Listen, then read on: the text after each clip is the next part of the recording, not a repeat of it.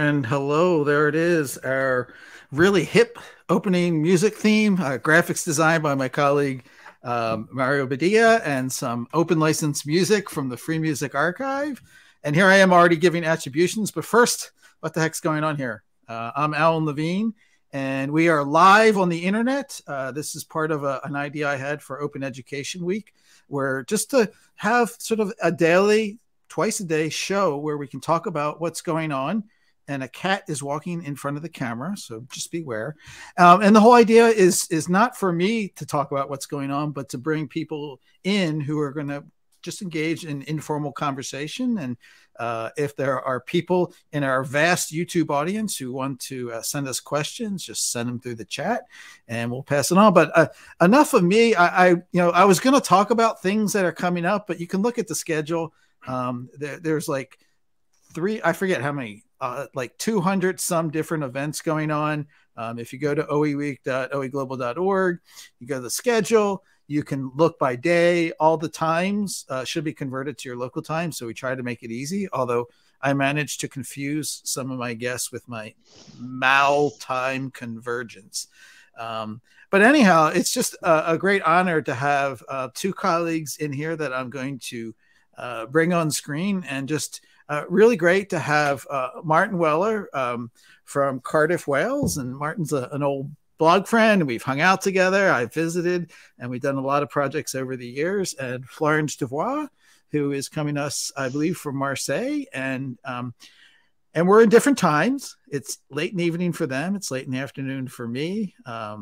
According to Florence's schedule, it's kind of early in her workday because she works into the late hours. But just really great to be here. So I'll just give a chance. I'll pick on Martin first. Just tell us again where you are in the world. Obviously you're in front of your books, but just say a little bit about the work you do in open education, as if people don't know who Martin Weller is. Sure, thanks, Alan. So I'm Martin Weller. I work at the Open University in the UK. I've been there for 28 years now, so last month, my 28th anniversary. I lead a project called GoGN, the Global OER Graduate Network, which is funded by the Hewlett Foundation. That's in its 10th anniversary this year, which is a global network of OER researchers. Maybe we'll talk about that later. Yeah, and I'm in beautiful Cardiff in Wales. We're due to get a light sprinkling of snow tomorrow, which I think compared to what Alan's receiving, is nothing, but we're all going into major panic in Britain. There's snow coming. It's the beast from the east. Everyone panic. So that's what's happening here. Yeah. Well, we hope you survive the big blizzard, because I think I've seen on Instagram you already have flowers here. So yeah, that's right. I don't want to lose those daffodils. Yeah, but no, it's great to have you, and I really want to come back and talk about not only GoGN, but I want to talk about your books, and especially about metaphors. So can't wait to see that. But now we're going to go to Marseille to talk to Florence Devouard, and I'm going to cut her off and say that means homework in French. And so do you get teased for that your name is homework? Not so much, because guess what? When I was a young lady, I wasn't called Devoir before I got married. So children were not having fun about that. But the second teaser is my maiden name has a meaning as well. I'm not going to tell you. You can find out on the internet what it is, but it has a more embarrassing meaning than homework.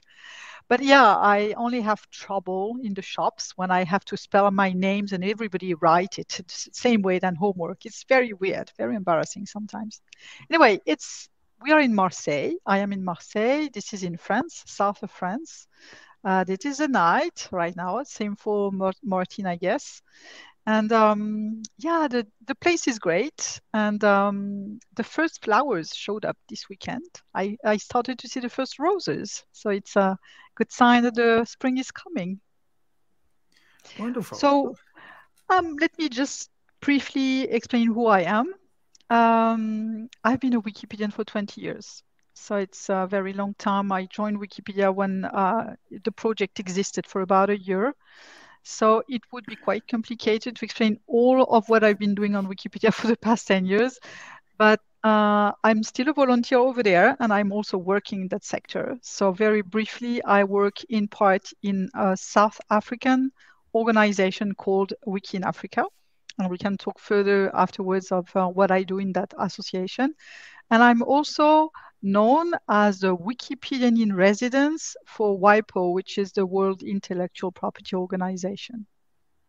Excellent. And I mean, there's lots of things we can talk about. We have talked about before, but like, it's hard to imagine when Wikipedia was kind of new and novel, and there was all this, really, can we create an encyclopedia on the internet? And to think of where it has come is just, it's like one of the things when I get depressed about how things are going, it's like, thankfully we have this.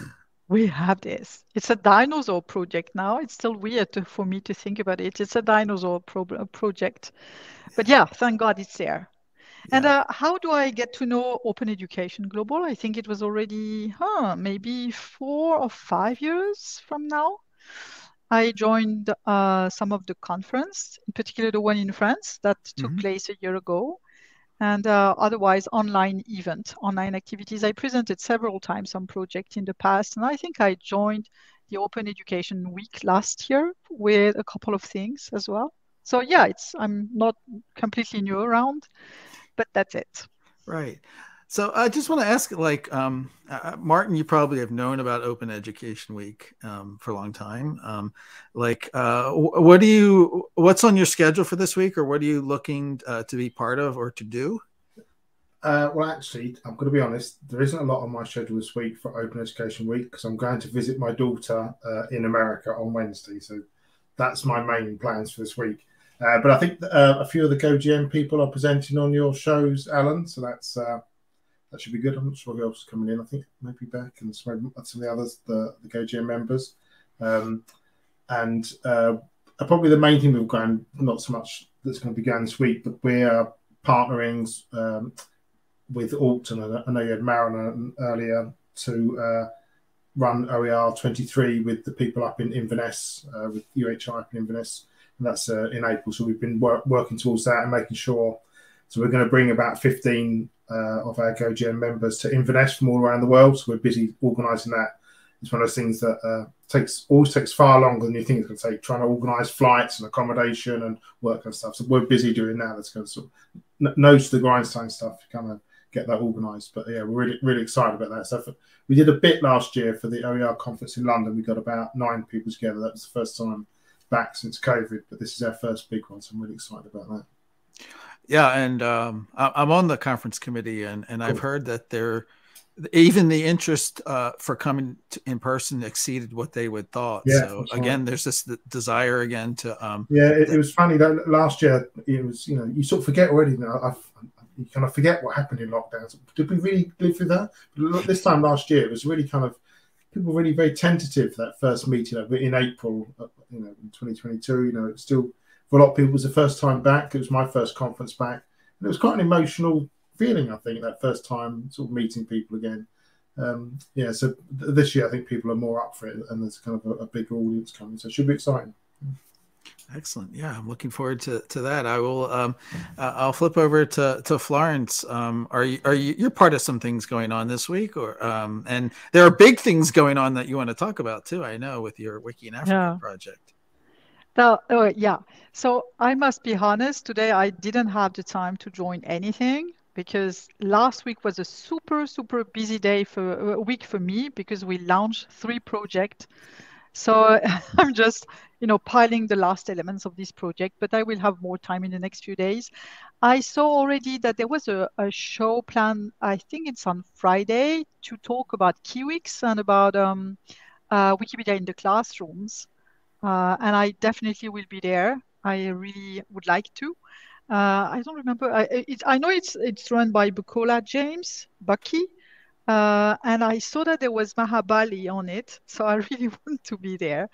But otherwise, I remember last year I attended mostly presentation about H5P or HP5. Yeah. And I spent the entire year thinking I need to test more and I need to do a project with it. And now I have the right elements to start. Guess what? 1 year later, I'm still there. So it's still on my to-do list. So I know that if there is anything that somehow relates to this, I will come again and watch them. Yes, attend that. Oh, well, when you say I love HIP, and Yeah. I certainly like seeing interest. I mean, to me, it encapsulates so much of what OER should be, and definitely been seeing a lot, a continued growing interest in it. I have the same way. I want to do something with Wikidata. I took the Institute, and I understand it, but then I got overwhelmed with how complex. And I know the part is just defining something, but I really think there is something that could be designed, perhaps through OE Global or some other group, to just have some people do some simple things, which is just adding information that they know in that structured format. And the benefit to me is like you see the impact right away. Like taking on editing an article is like a bit of a monolith, but like Wikidata is just a little stone that you can kick around. There are different approaches to it. Yeah, I was going to say, just for GoGen a couple of years ago, we worked with some people in America who ran a training session for GoGen people to sign up for.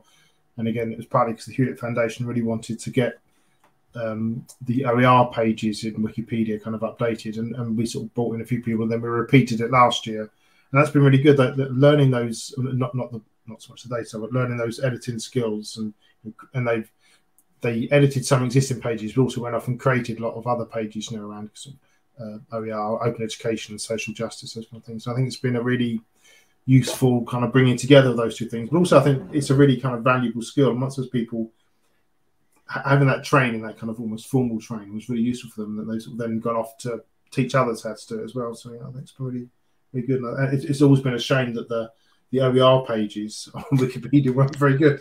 There should be the one area that's really good. It's been a really useful thing to do, to kind of update those. Oh, I know. And I think Florence posted something in our Connect community space trying to say, like, let's take on some of these challenges. And I was like, let's, and then, we all got busy or something. And at the same time, it's when we do that, there is conflict of interest. So it's complicated to talk about things we actually know well, because we are biased naturally. So it's a complicated thing. Yeah. Do you want to share some about? You mentioned the 3 campaigns. I'm really interested to know about. The 3 campaigns. The Wiki in Africa programs, especially. Yeah. So the first I could mention is actually in relation to Wikidata. So I think it's a good way to mention it. So very few people actually really understand and know Wikidata and what it is useful for. But essentially, it's structured data about something. And what we have been trying to do in our ecosystem is to make sure that the images that are uploaded in our system on Wikimedia Commons platform get properly described, and not only described by a big description in a certain language, but also get described by keywords, by key elements, in particular elements that are structured data, because at the end of the day, if you want to describe an image, I don't know, about a tree, you only need normally to tag a tree in one language, and then normally it should be automatically understandable in any other single language. And most of the images on Commons are not this way. So a few years ago, the Wikimedia Commons community decided to tackle this issue and to try to set up a system so that we could actually better describe in a structured way all the images. And that got me thinking. And we created a little tool, which is called Ease Tool. I think I gave you the link to give you an example. Yep. But what it does, it's a super simple tool that you can use on your computer or on your cell phone when you're anywhere waiting maybe waiting at the doctor's or just in the transportation system.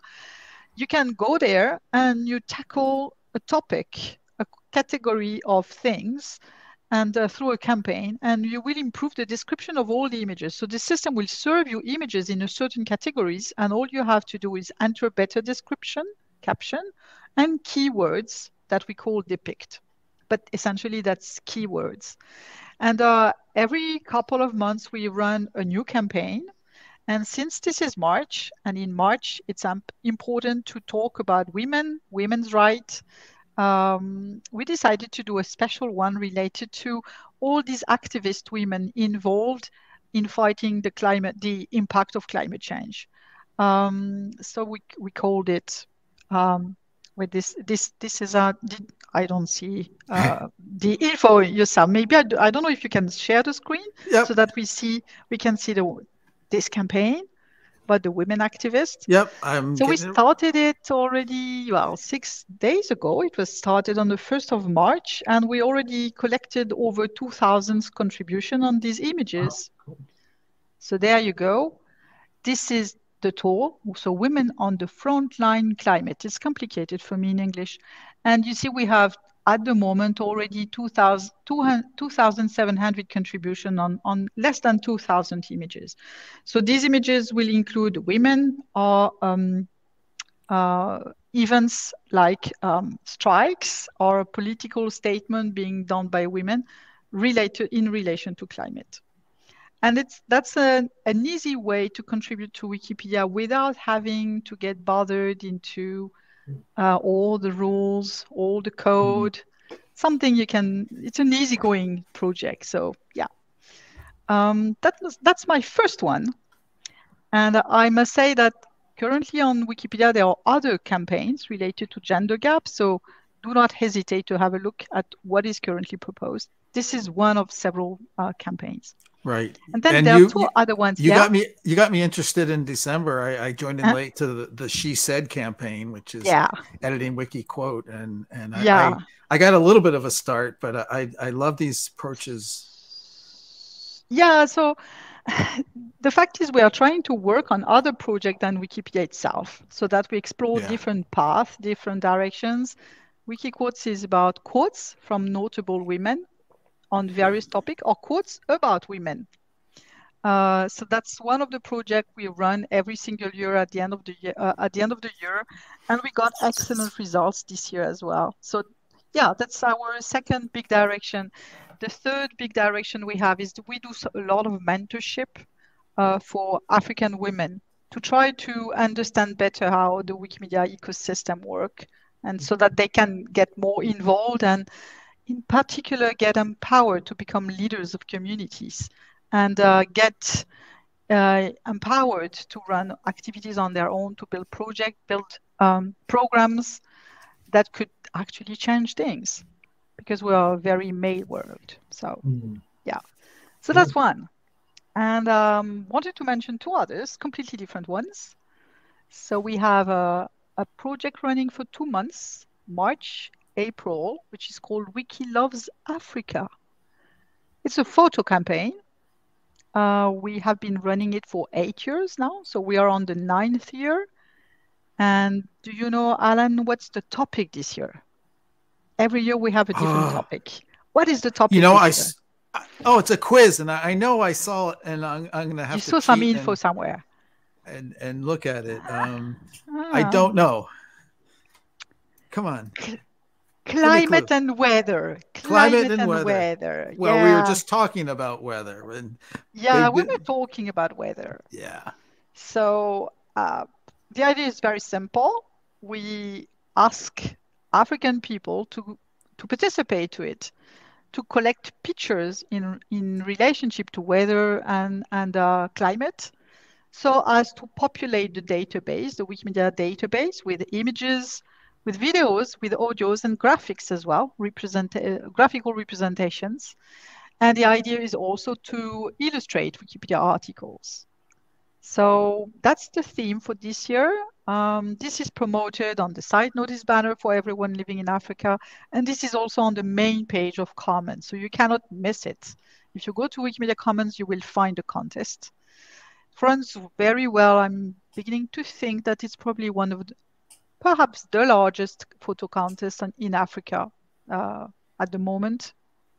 Big participation from local communities, and an opportunity for every group or every individuals to join the fun and to learn at the same time, to collaborate with others and feel better in the Wikimedia world by contributing this way. So we're trying to fill some gaps there.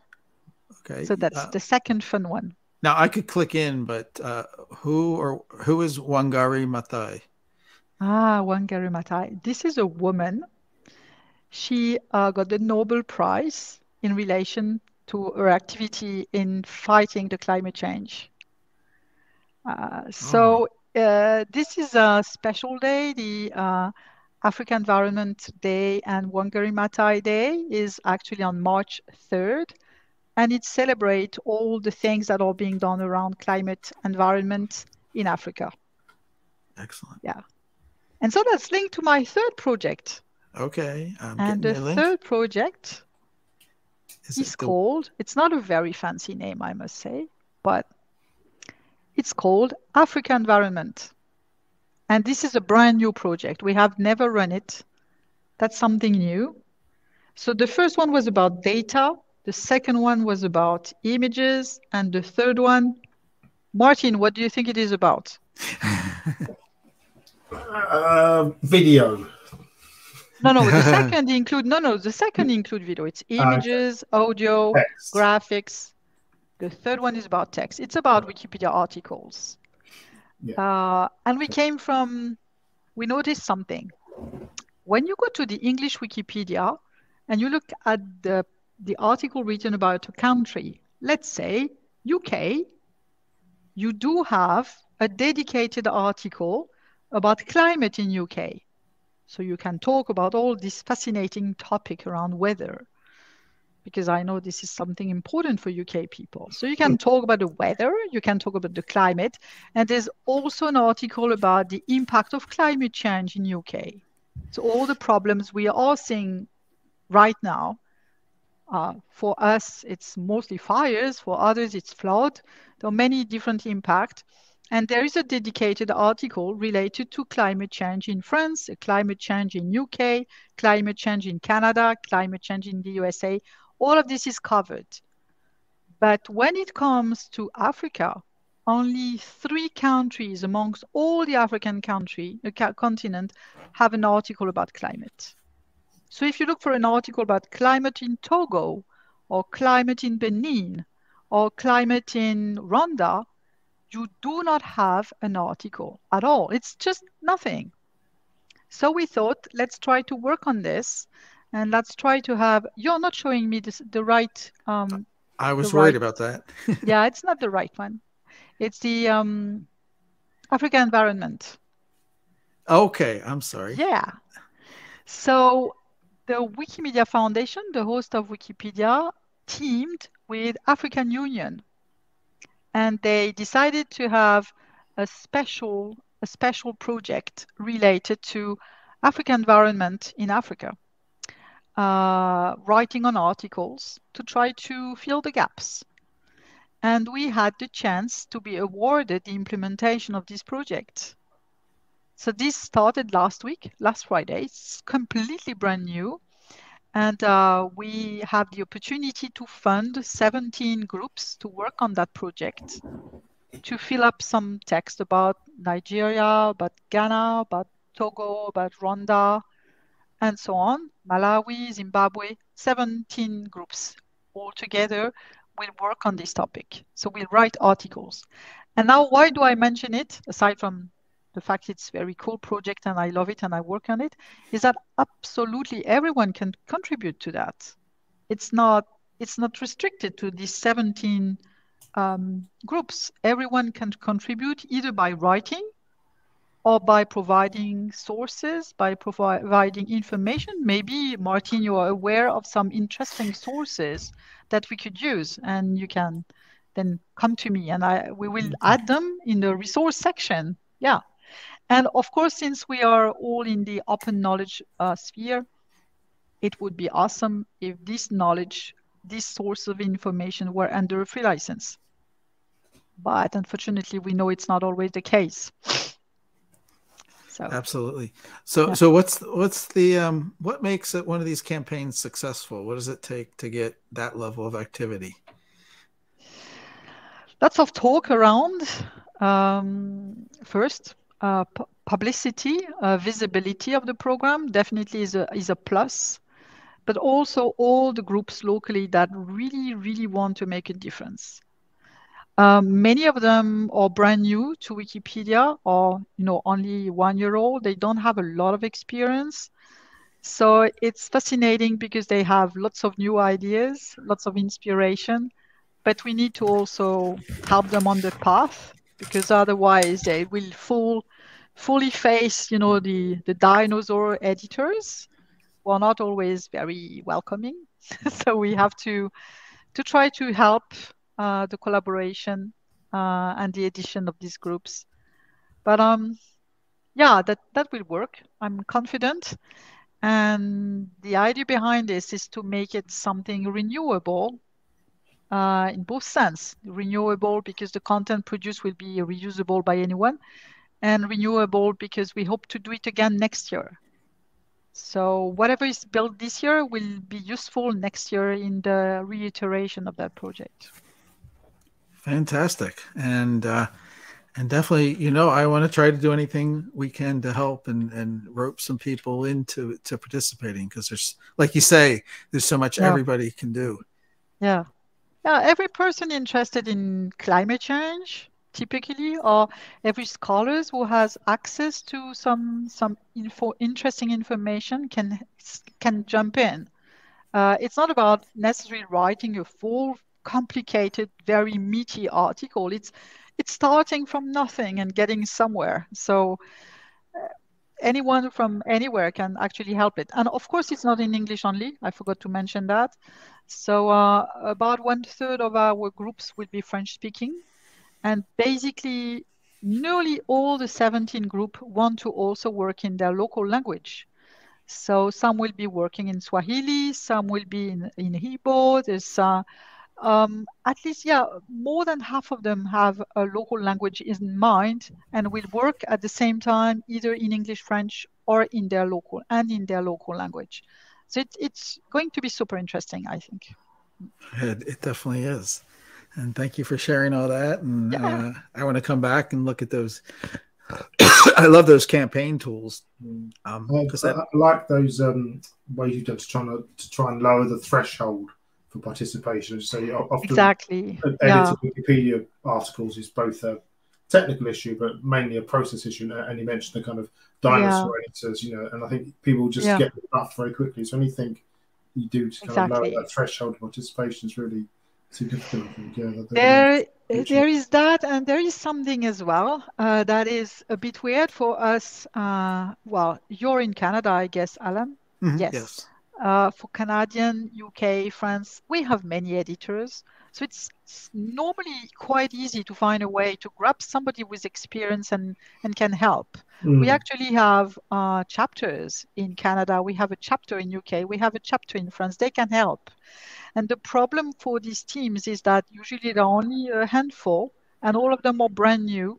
And if they wanted to build up an entire project initiative on their own, then they need skills for social media, and they need tech skills, and they need legal skills, and they need so many skills, and there are maybe a handful.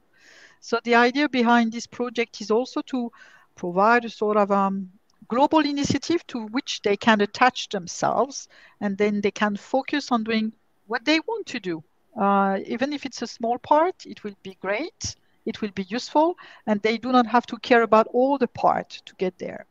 So that's the idea behind what we are trying to do at Wiki in Africa, is trying to build a global ecosystem for the African continent. All right, thank you so much. And I want to get a chance too to hear from Martin about, well, I follow what you do, but I think other people should know. And I don't know, I want to talk about sharks. Why is there a shark on your blog? Okay, so there's a long and a short answer. So I wrote a book called Metaphors of EdTech, which is published by Athabasca University Press, so open access, open license, free to download. And it takes a number of different metaphors of educational technology, and one of which is about the film Jaws and the online pivot during the pandemic. And that's partly just because I'm a big Jaws fan, so I just wanted to make sure I got it in there. And then when I was thinking about the cover, I worked with Brian Mathers, who we do a lot of work with. So if ever you've seen any of the GoGN graphics, there's all the penguins and stuff come from Brian. So I asked him to do a cover for the book, and he came up with a number of different sketches related to different metaphors. Thank you, Alan, for putting on the screen. Yeah, and I liked all of them. They're all good. You know, rules of a creative process. And I said, which one do you think's best? Why don't you just go for the one you like the most? And I thought, here's my chance to have a Jaws type cover on the book that I've written. And so I took it. But I think also there is quite a lot of metaphor you can think about. Like, what does the shark represent in this metaphors of EdTech? Is it the technology? What do the people on the boat represent? So you can apply that. And also I think it's quite a nice, it stands out enough kind of on your social medias and stuff to kind of make it recognisable. So, it's a fantastic. That's the shark thing. You can't see it, but I've got the original Jaws poster up there next to me, and the Metaphors of EdTech poster up there on my walls. Absolutely, and actually, I think I remember I went to the theater to see the premiere of Jaws, and cool. And it scared the bleep out of me, because we were going the next weekend for a trip to the beach. Oh wow! I'm not going in swimming. It's a very metaphorical film, you know. Well, it is. Like, think about the reaction to artificial intelligence right now. Yeah. It's a big shark, and we're on that boat trying to figure out what are we going to, like, what kind of chum are we going to throw overboard? It was interesting in the pandemic. You know, it's like lots of universities and governments have tried to stay open, and even at the time, people saying that they're just like the mayor in Jaws was saying, like, those beaches will be open on the 4th of July. You know, it's like, and we know how that ended. You know? Yeah. So, and what else is kind of piquing your interest these days? And what kinds of curious? Yeah, so we were just chatting before we came in here. So I've just started podcasting, a Metaphors of EdTech podcast. And I know I'm very late to this game, you know. But I think it's just interesting with podcasting. I think I don't know if we're in the second or third wave of it. You know, I remember when it's in the mid 2000s and people started playing with it. It seemed, you know, interesting, but I didn't get into it. And I've just been amazed by how popular it's become over the past sort of like 5-10 years. You know, all the true crime podcasts and stuff. You know, I'm a big audiobook fan, so I don't actually listen to that many podcasts. I think there's only so many things you can listen to, and I like listening to audiobooks. So, but you know, lots of people I know kind of just listen to podcasts on the go all the time. And I think the tools have really become so much easier with that. So I used Anchor, which I know the evil Spotify version of it, but it's a really easy tool to use. You know, it's like really simplistic. You know, I'm sure if you're doing really professional podcasts, you know, it's not sophisticated enough, but it works really easily. You can publish all the different platforms. Boom, you're done. You know, it provides you with sounds for like transitions, all that kind of stuff. So I think just the ease of producing them. It's interesting. I write on I'm part of the team at Open University in the Institute of Education Technology where I live.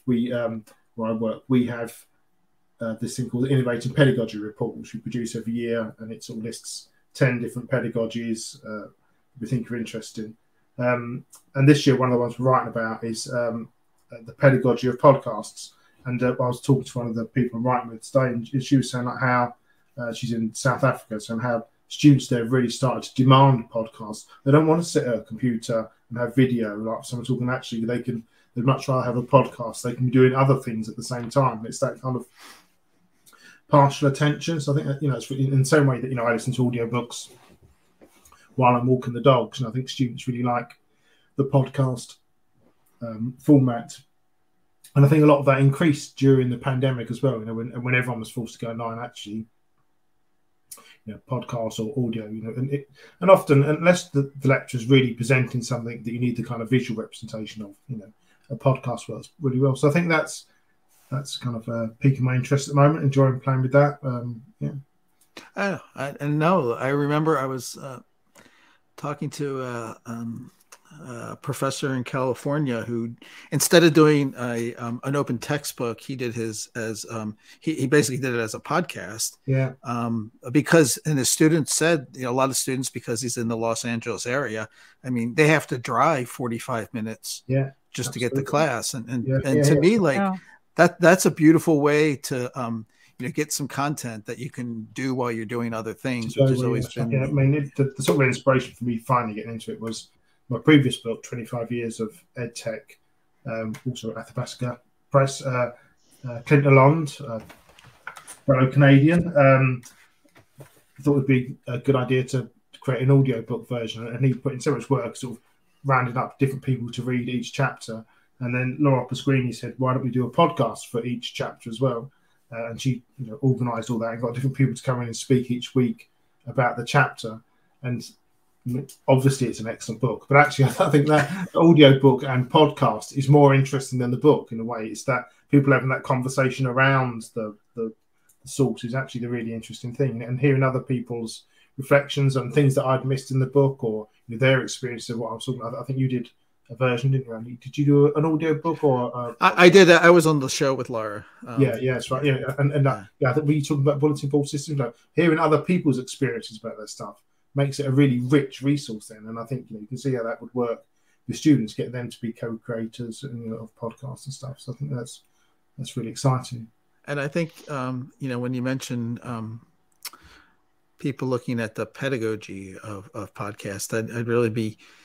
I mean, I know people have probably spent time trying to study that and come up with ideas, but just what makes for a good learning experience when you are in audio, and I've always, to me, creating with audio offers a real opportunity, because your audio has to sort of set the scene, and then the person listening, it's not as literal as video. And so they construct the meaning as they're listening. And I think it's such a rich possibility for thinking about learning content, because video is easy to do. I mean, you point a camera at something and you shoot it, but good audio takes some skills to produce.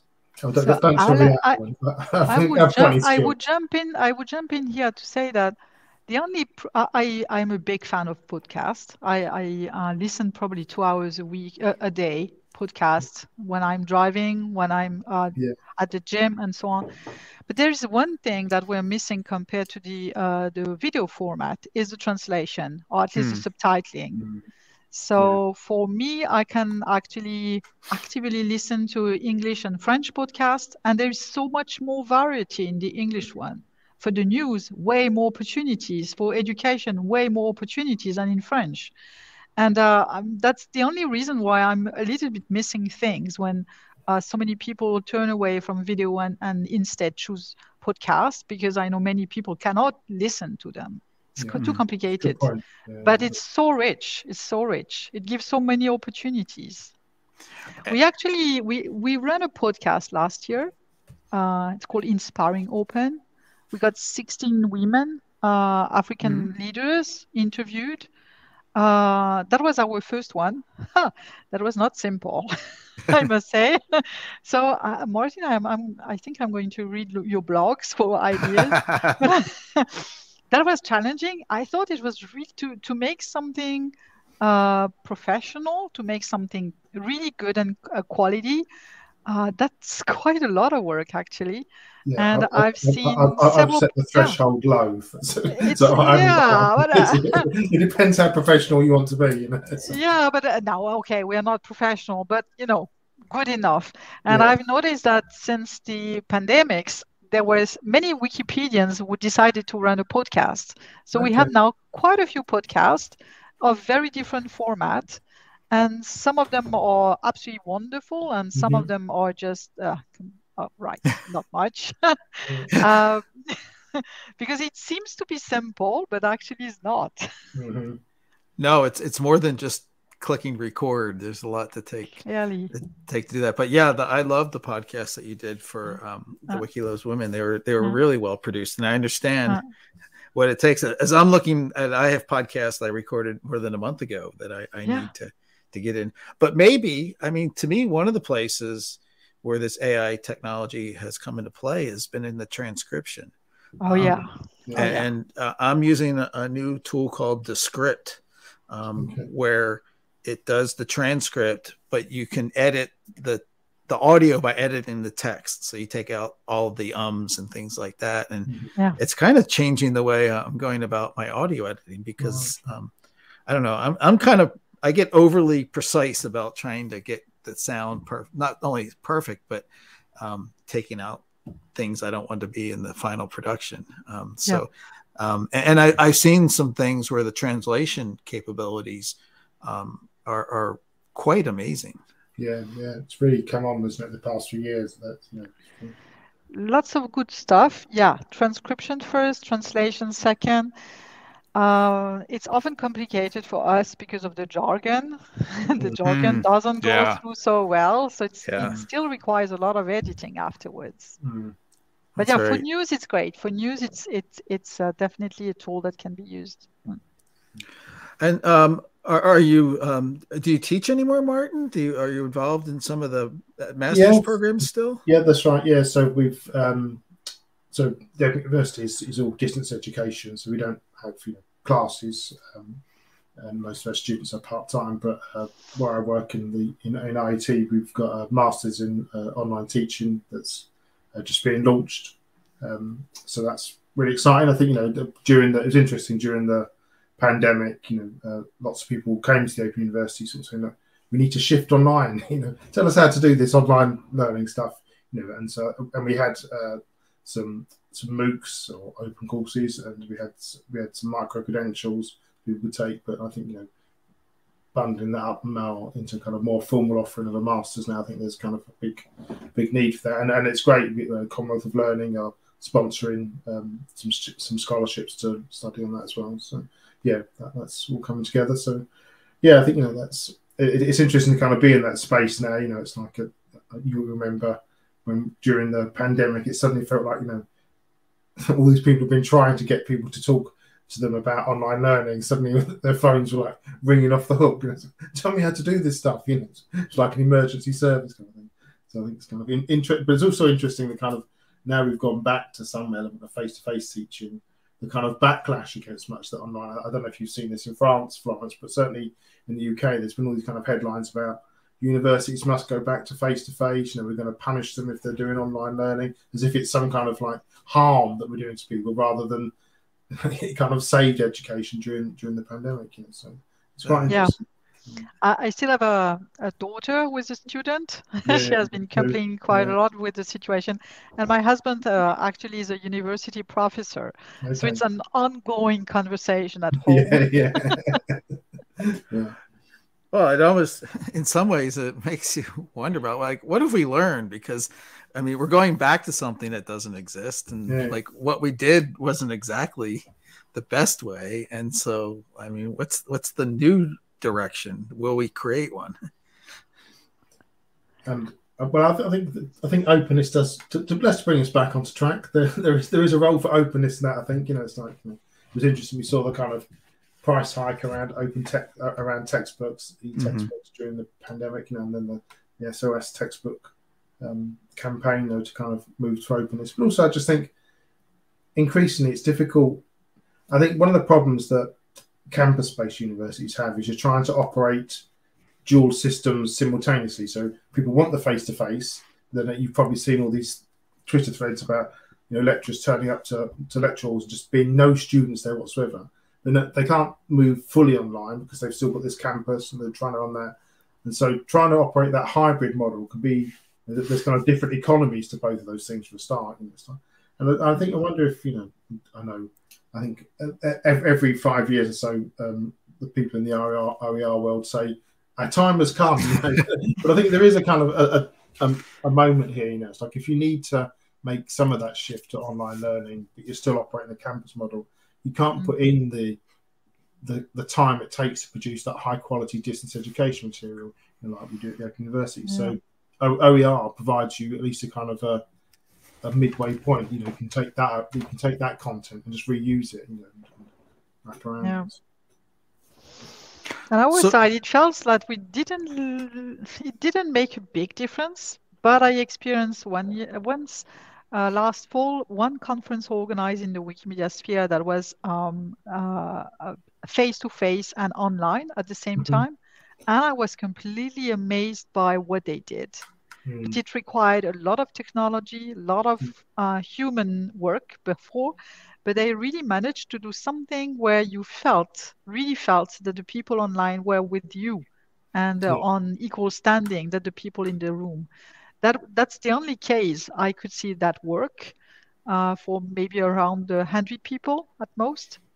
That was great. Otherwise, we are slowly reverting to the old model. Yeah, It's strange. I think the OER